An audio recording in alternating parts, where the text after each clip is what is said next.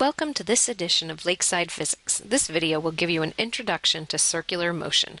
Recall there are three ways an object can accelerate: by speeding up, slowing down, or changing direction. To talk about circular motion, we must start with some simple definitions.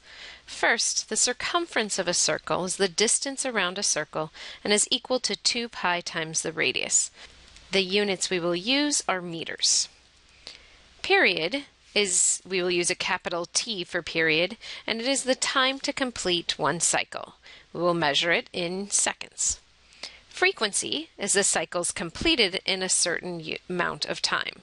It is the cycles per time, and we will use this specifically with seconds, so this will be 1 over seconds, which is also defined as a hertz. Notice that frequency is cycles per second, and period is the time to complete one cycle.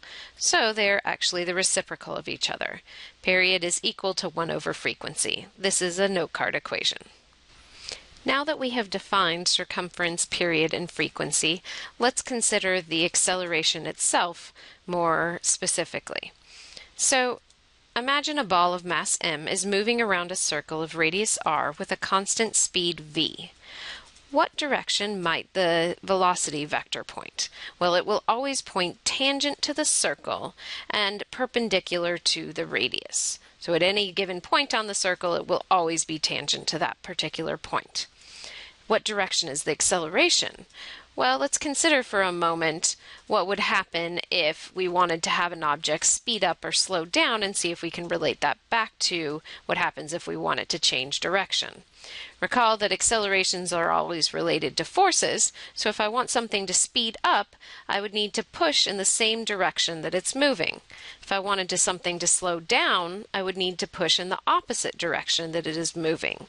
So I can't push forward or backward on the object, so maybe I need to push sideways or toward the center of the circle. This is why we refer to it as a centripetal acceleration, because it is center-seeking. The magnitude of this central pointing acceleration would be equal to v squared over r. This is a note card equation. Now let's think about the force itself. By Newton's second law, accelerations are caused by a net force. Net force is equal to mass times acceleration, and we'll put a little subscript c to represent when we specifically have a centripetal force or a circular motion situation.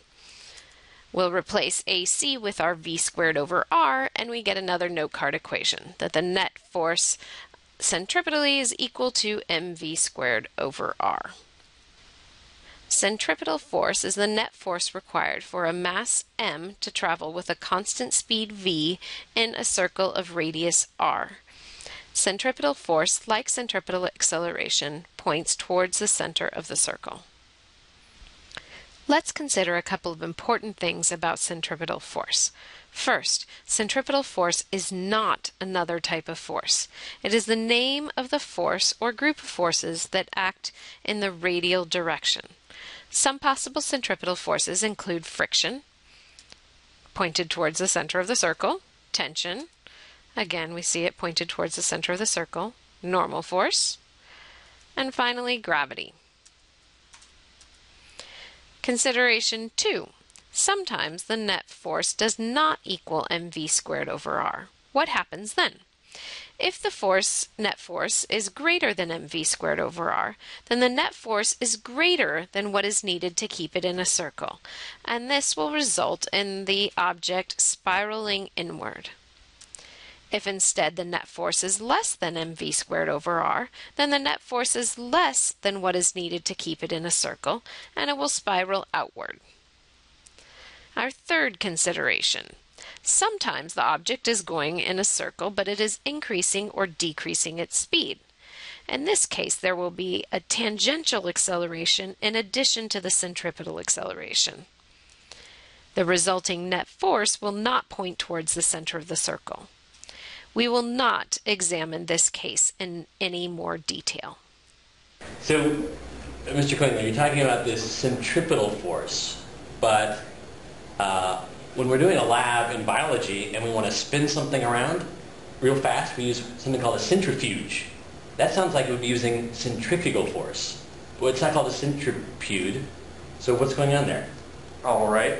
Well, realize what's happening is, first of all, the centrifugal force, the outward pulling force that some people feel, that doesn't really exist. What's happening is, as things spin around, they want to continue their straight line motion according to Newton's first law. And so their inertia is trying to carry them in a straight line. However, the path they're taking is a curve. Therefore, from the perspective of the thing going in the circle, it seems like they're being pulled outwards. But really what they're doing is they're just trying to continue this straight line motion as the object curves inwards. Wow. Who knew? I will now do two example problems. The first is a simple situation where a ball is being swung in a horizontal circle at a constant speed. Find the values below. Let's begin by finding the speed. The net force is going to be equal to mv squared over r. We know that the centripetal force, whatever it's being caused by, is equal to 50 newtons. Our mass is 10 and our radius is 5. We can solve for the speed and we get that the speed is 5.0 meters per second. Let's now find the circumference. The circumference is 2 pi times the radius, so 2 pi times 5 gives us 31.4 meters. The period is found by taking the time divided by the cycle, so we want the total time to complete one cycle, and this is going to be equal to the the distance traveled over the speed.